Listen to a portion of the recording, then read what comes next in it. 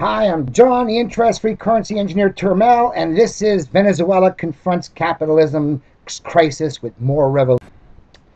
Venezuela confronts capitalism's crisis with more revolution. March 28, 2009, by Manuel Sanchez. Source: Green Left Weekly.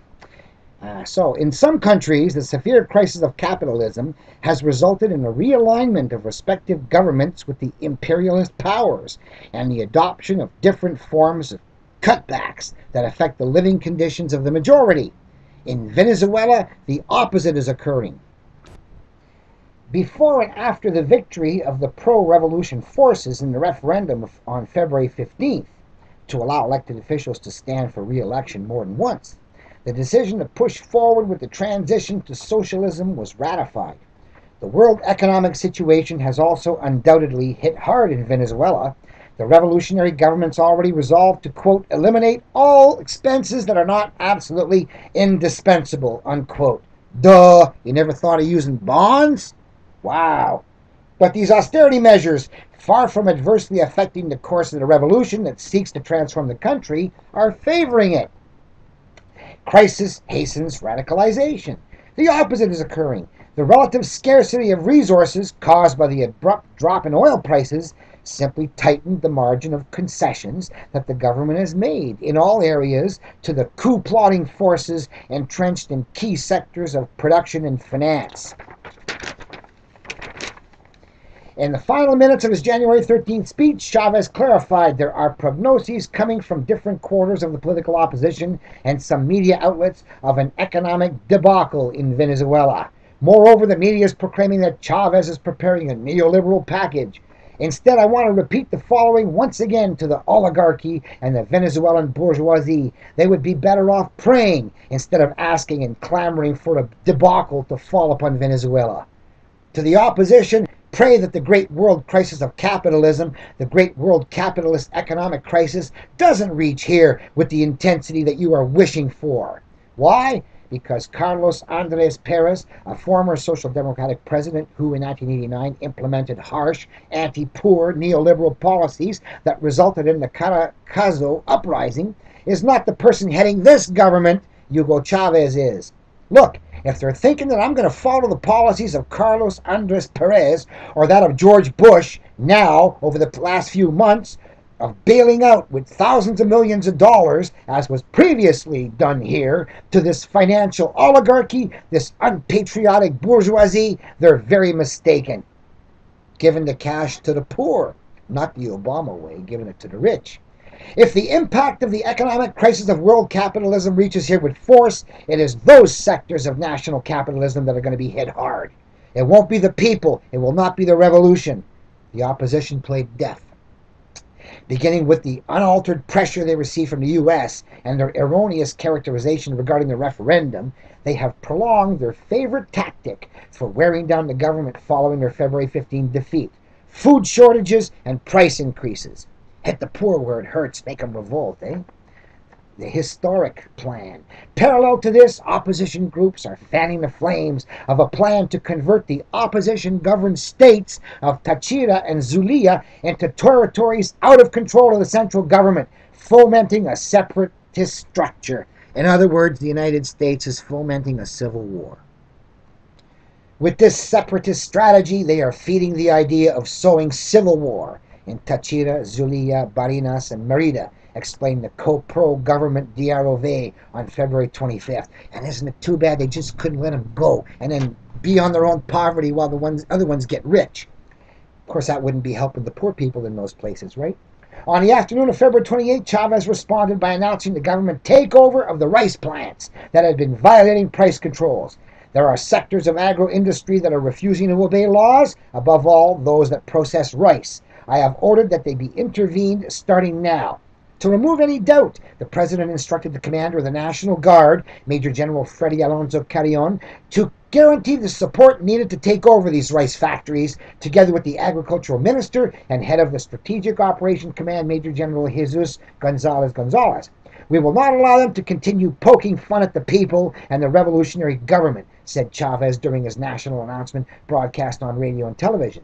They are threatening to halt production. If they do that, I will expropriate them. I have no problem with that, and I'll pay them with bonds.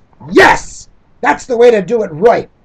Don't count on me paying with hard cash, added Chavez. Hey, bonds are as good. They're the backup for the cash you can borrow from a bank anyway. Barely hours later, the Vice Minister of Agriculture, Richard Canan, confirmed in front of state TV cameras the takeover of the installations of Aras Primor, which belongs to the Polar Company. Right now, we are initiating a process of temporary occupation of the Aras Primor Company here in Calabozo, declared Canan.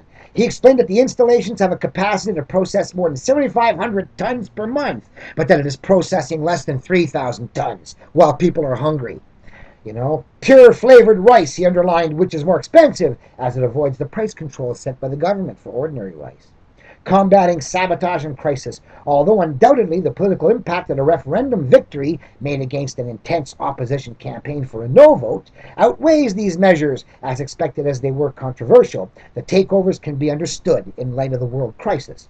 For at least 6 years, the government has had to counteract food shortages and disruptions with the massive purchasing of food imports, while undertaking the laborious and slow process of increasing internal production, which is now considerably advanced.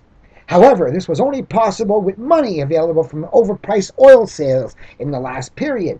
With this extraordinary surplus cut down, the government's response has come. 1 year ago, when the revolution suffered a setback with the defeat of the 2007 referendum to reform the Constitution, and an emboldened opposition sought to worsen food shortages, opposition-aligned large food producers and distributors had manufactured in the lead up to the referendum, it was clear that the continuation of the revolution required the revolutionary forces to have direct control over key centers on food production, importation, and distribution. That is a sector that, together with some private banks, still maintains the capacity to control the quantity, quality, and price of primary food staples for the population. And that's real control. In apparent contradiction with the relationship of forces at that stage, some voices began to raise the forbidden word, expropriation. Well, for bonds, that's fair. Chavez advanced step by step, continuing the program of nationalization begun in 2007 that involved nationalizations in the electrical and telecommunications sectors. In 2008, his government expropriated giant Sidor Steel Company, cement companies, and the Bank of Venezuela. Wow, you mean they got the bank? Now they got to learn to run it right, upgrade the software. Now, in the wake of the nationalization flurry in the imperialist nations, in order to combat the economic crisis, one of the biggest confusions raised in the course of the Bolivarian Revolution has been cleared up, that of equating nationalisms with socialism. Moreover, Chavez paid compensation for those expropriations. It is possible to imagine the shock waves that went through the managers of the expropriated companies that had not finalized these transactions in light of Chavez's allusions to paying in bonds. Arguments criticizing the pace of nationalizations were made by certain sectors of the left who deny the existence of a strategy of transition towards socialism in Venezuela. Sectors of the bourgeoisie acted on the same premise, thinking they could continue pulling the strings. Here is the result. In perfect continuity, but presumably at a speed uniformly accelerated by the pressure of the world crisis, Venezuela continues down the path of the transition to socialism, advancing to socialism. 5 days after the referendum victory, Chavez insisted on some key concepts. For there to be socialism, we have to transform Venezuela's economic structures. We have to work towards social property of the means of production, which will allow us to generate the conditions required to achieve social justice. For there to be no misery, poverty, or crimes in Venezuela, adding socialism is scientific or it is nothing. Well, actually, all you got to do is fix the shortage of chips and everything works fine, whether it's socialism or capitalism.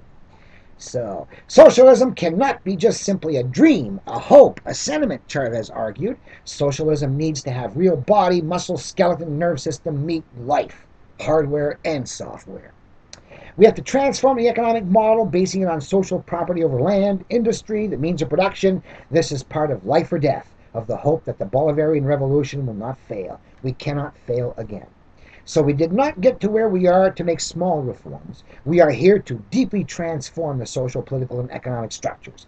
In his message to the nation, the president has also warned there are countries that pride themselves on economic growth.